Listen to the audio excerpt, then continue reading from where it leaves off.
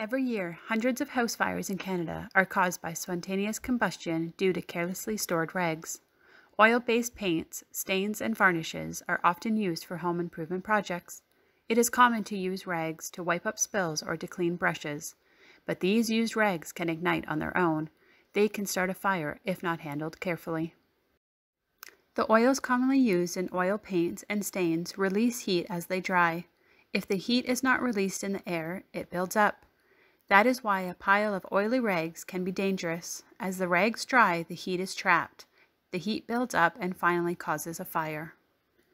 Never leave cleaning rags in a pile and make sure they are away from buildings.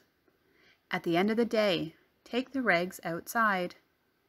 Hang the rags to dry or spread them on the ground outside.